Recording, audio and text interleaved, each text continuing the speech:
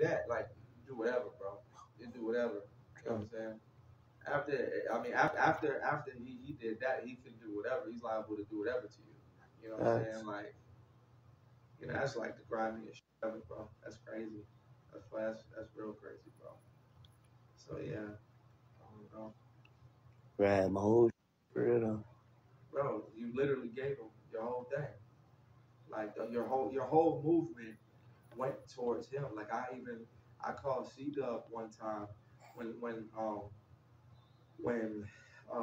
we were doing the City of War stuff, you know what I'm saying? And I told C Dub, like I had $100,000 waiting, for us for City of War. And I was like, look, all we need is just you to post this, you know what I'm saying? Like that's all this investor's asking for.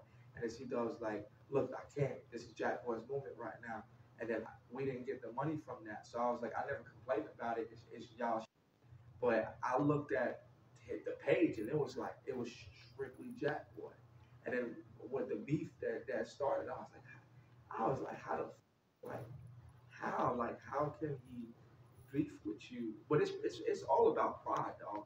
A person doesn't want to say like you made me, you know. Yeah, I ain't gonna say that. You know what I'm saying? Especially somebody from the streets, dog. Like it ain't happening. No matter if you made him or not, like he's not gonna be like you're the reason I'm on. Right. You know what I'm saying? You know, but everybody knows. Yeah. Everybody knows. Yeah. So. Yeah. Yeah. Everything I want is just here. Going live on my shit every day, all kind of shit in. Yeah. When I was in prison. All the time, bro. So.